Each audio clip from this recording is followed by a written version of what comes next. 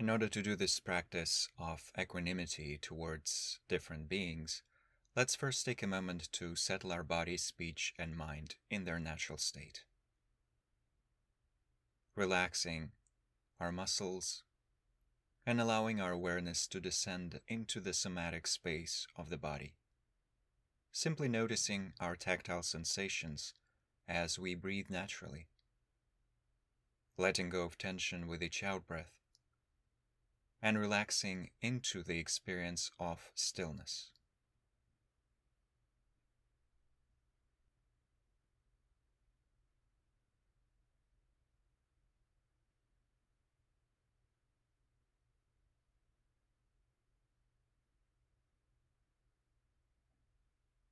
Within this relaxed experience, let's take a moment to generate a positive motivation for our practice, bringing to mind our highest aspirations that are related to our spiritual or psychological growth and the way we want to treat others.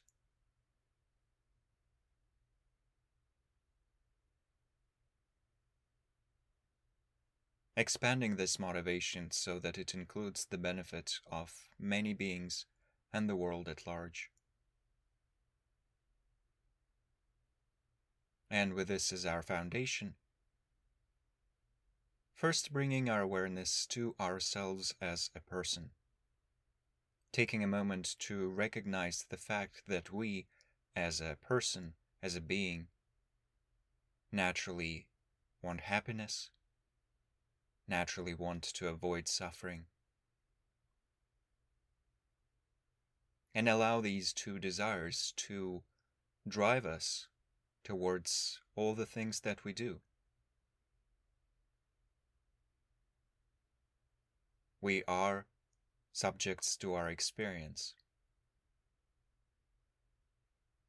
and we do want happiness and freedom.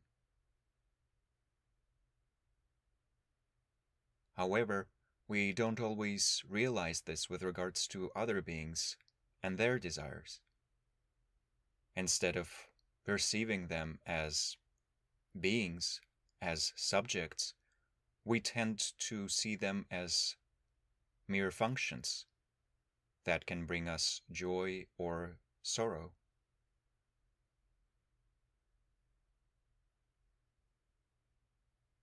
And so to counteract that tendency of objectification, we will look at the three categories of beings that exist in our mind.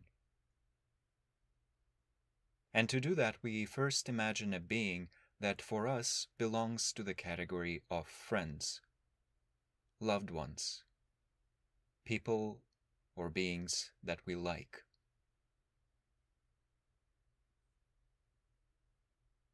And then in addition to this friendly being, or the being that we perceive as a friend, we imagine someone neutral, a so-called stranger,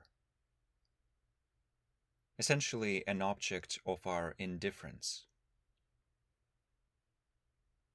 someone that we're familiar with,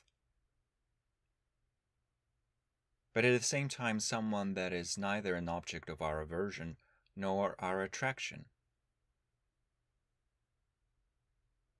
A somewhat neutral being. And then to complete this circle of beings that we contemplate, we also think of a so-called enemy, or a being that we dislike in one way or another. A being that we wouldn't be comfortable spending time with. Or a being that we strongly dislike.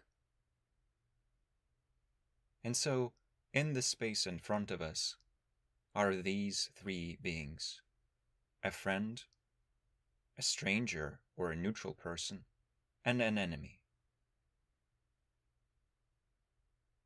And as we contemplate them, the first thing to do is to ask ourselves, why do I consider this first person a friend? What's the reason? What's the logic?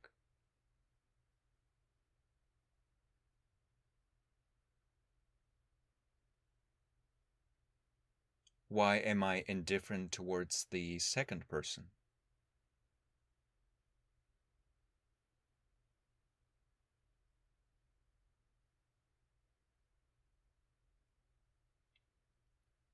Why is this third person a so-called enemy, an object of my aversion?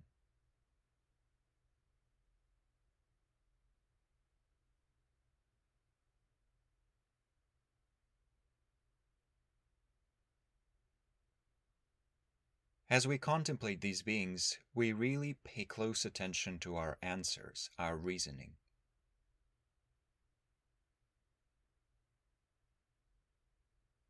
And then we analyze these answers.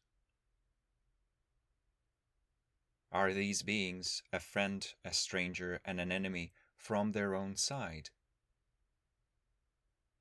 Or do they only belong to these categories with regards to my personal context, my judgments, me?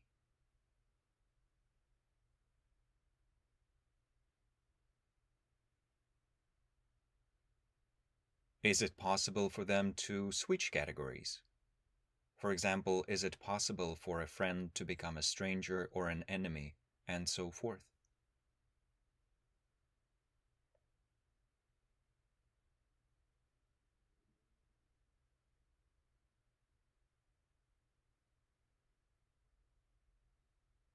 And then a deeper level of analysis. Is it possible that from their own side, these three beings equally want happiness and freedom from suffering?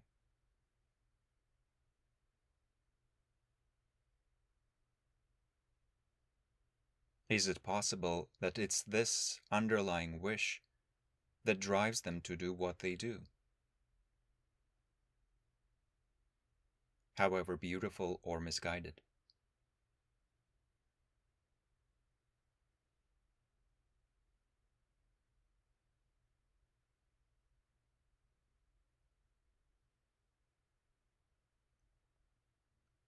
Whatever the conclusion is, we take a moment to really rest in it with our mind. And on the basis of that, we gently open our heart towards all these beings, and of course ourselves. We recognize that each being is a subject that experiences happiness and suffering. And from their own side, all beings, including myself, want to be happy and free.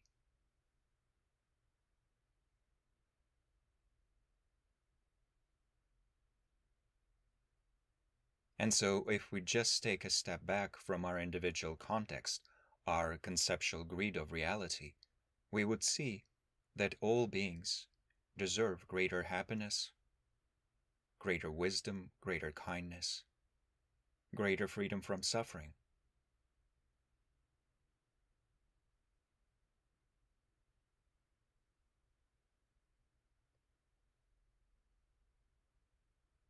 With this understanding, we can rest in an experience of kinship, our mutual interdependence, interbeing, interconnectedness, where we don't have to close our heart for specific beings while only opening it for others.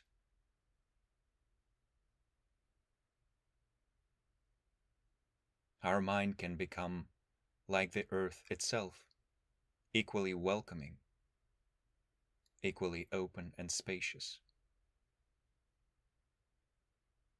which does not negate discernment and being able to see that contextually some things are wholesome and some are not.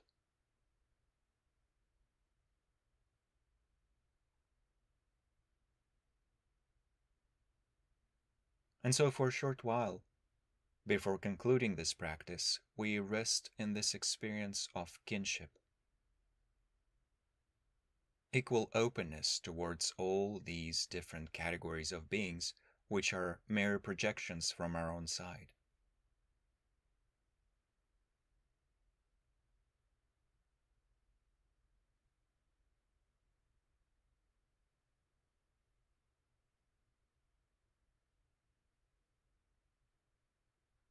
And to that we can add the wish, may all beings attain the state of equanimity, equal open-heartedness.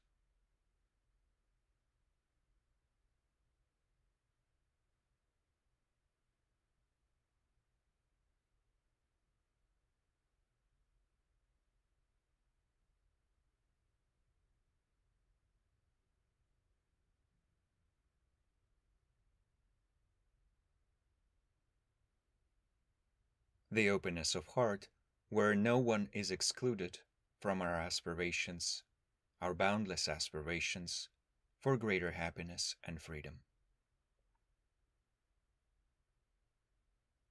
And so it is with these aspirations that we conclude this practice, dedicating our effort, our energy, towards greater equanimity, greater kindness, greater compassion, greater empathetic joy, and essentially, greater happiness for all beings. May they all abide in the great equanimity and great openness of heart.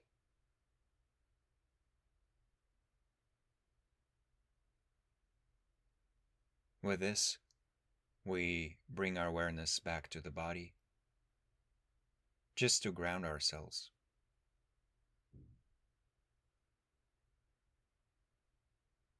And then we invite the bell.